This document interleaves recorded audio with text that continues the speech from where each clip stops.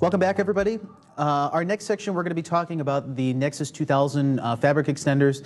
But before we get into that, there's a bunch of questions that we had on the break that I wanted to address, mainly about some of the comparisons between VDCs and some of the other technologies, and also about the line cards. One of the things that Mark mentioned is that VDCs are similar to SDRs in iOS XR. Basically, either of the features is used to virtualize the physical resources of the chassis. So similar to like context in the ASA. One of the main differences, though, is that with SDRs in iOS XR, you have to have one dedicated route processor per logical router. So typically what that means in a real deployment, if you're using like CRS1 or CRS3, is that for each SDR, you're going to have two PRP, or two route processors. So one is the primary and one as the standby. In the case of Nexus, we have this supervisor that's basically virtualized between the different logical routers inside that individual soup. So with iOS XR, basically the only thing that they're sharing is just the backplane for the purpose of like power, for the fans, for the access to the fabric. But then we have separate route processors that are controlling the individual line cards. Okay, another difference is that in iOS XR, when you do the allocation for the SDRs, for the vast majority of versions and hardware, you can only allocate full line cards to SDRs. So as Mark was talking about before with the VDCs, one of the things that's really flexible about it is that you can allocate the line card resources based on the port grouping. So there's some individual line cards that have a port grouping of 1, where if I were to have 32, I believe it's the 32 port 1 gig M1 card, that you can allocate any individual interface because there's just one port per group. So I could say that ports 1 through 5 go to VDC1, ports 6 through 10 go to VDC2.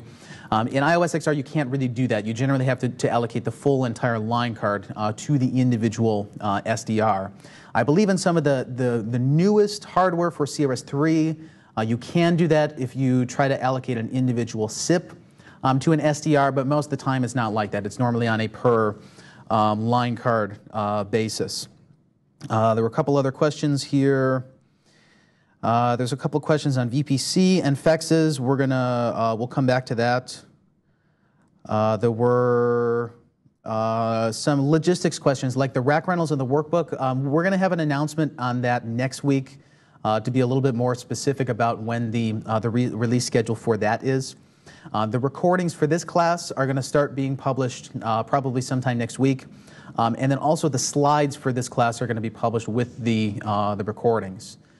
So right now I really have no way to send the slides out to everyone, so those are just going to come with the recordings afterwards. There was a question in the lab exam, are they going to use SOUP 1 or SOUP 2?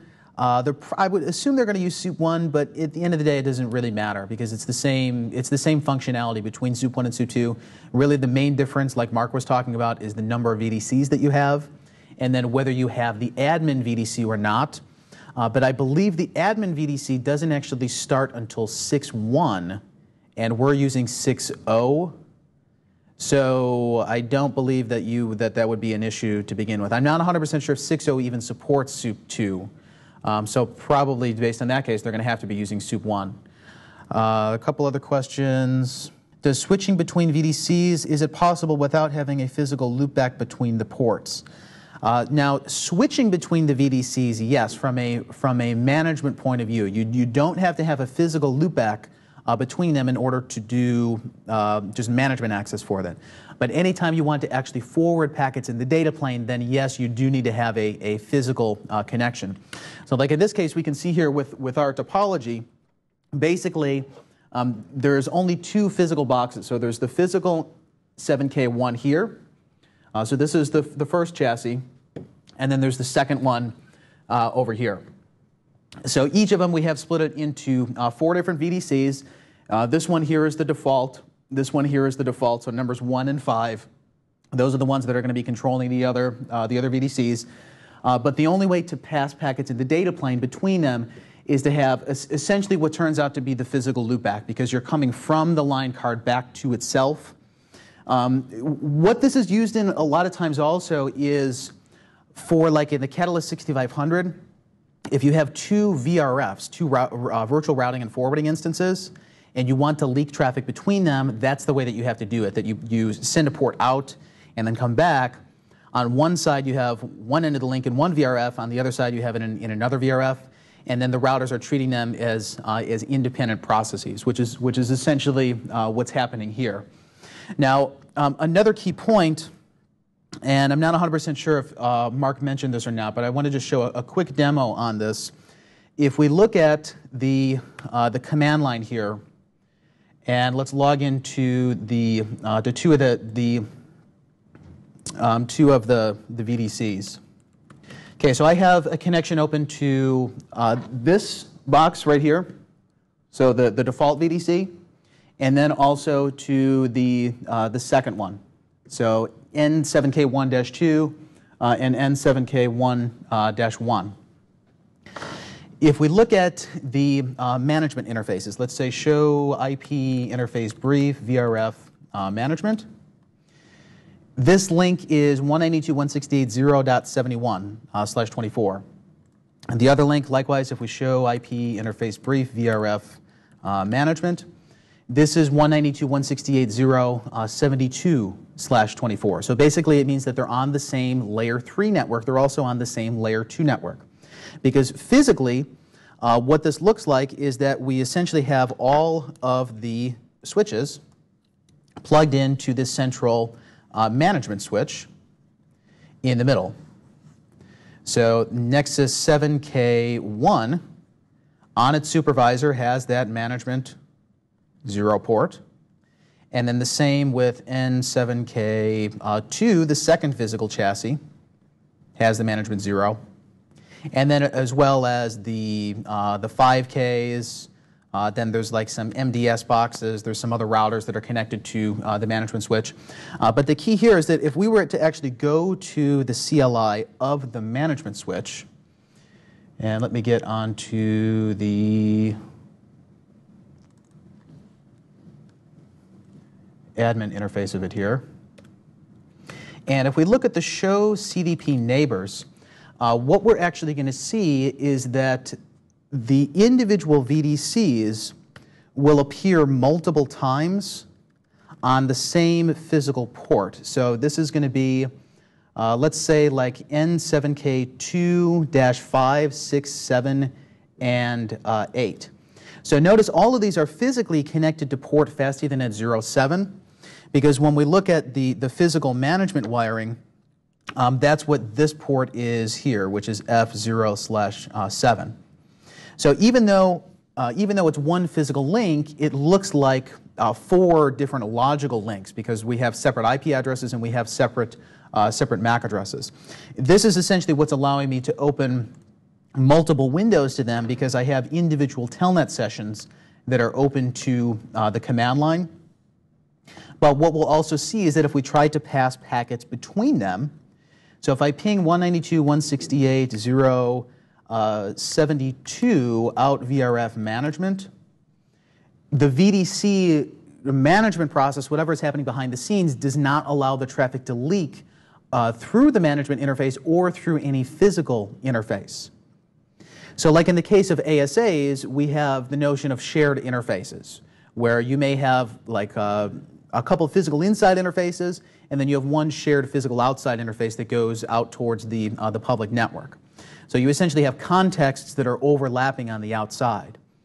In the case of Nexus, that's similar to what we have here, but just for the management interface, but it doesn't allow the traffic to go out and then back in. And this is actually a really important point to note here, because when we start to talk about virtual port channels, and we look at the peer keep alive link, we're going to see a situation that if we tried to run a virtual port channel that is going to go between 2 VDCs that are part of the same physical box. So let's say here, and of course we're going to come back to this in more detail when we actually get to VDCs, but let's say that we have these 2 chassis here, so N7K11 and N7K12. These are essentially going to be the virtual port channel peers. So normally, between them, there's some control plane protocols that need to run.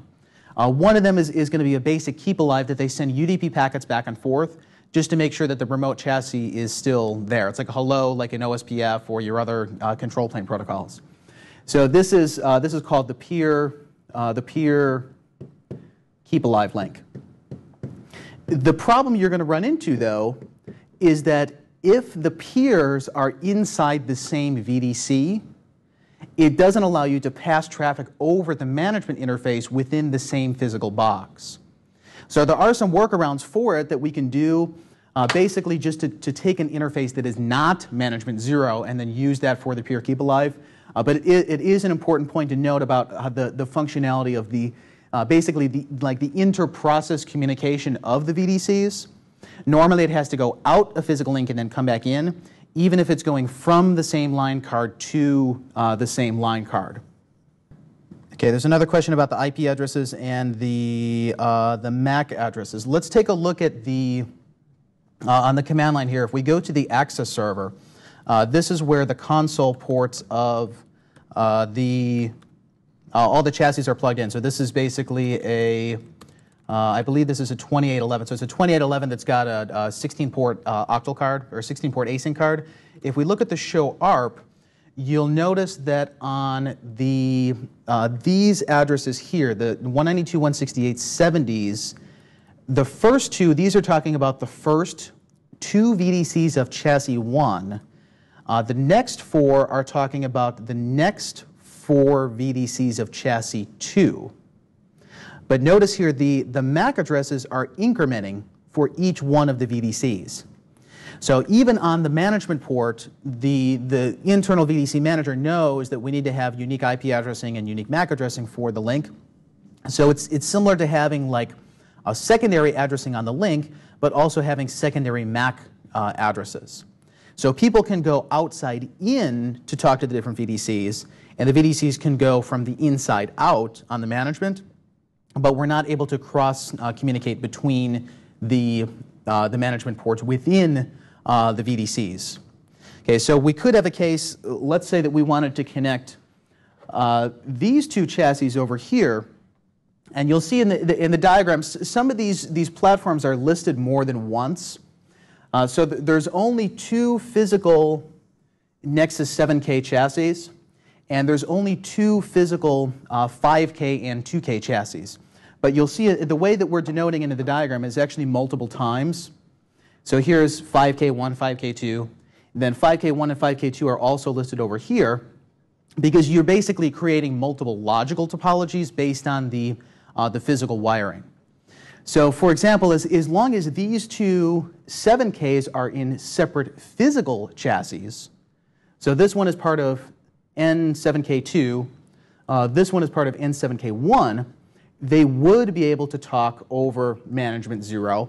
And we can actually test that if we were to go to like N7K2-5 and ping on ping to 192.168.0.71 on VRF management. This is going to be allowed because the traffic is going in and out different physical devices. So it's just one of the minor caveats, actually one of the many minor caveats that we're going to run into with these platforms, that there's some strange hardware requirements that you'll see. And this is the type of stuff, these type of level of details that you're really going to have to know for the scope of the lab exam, really to figure out exactly how all of these features work together.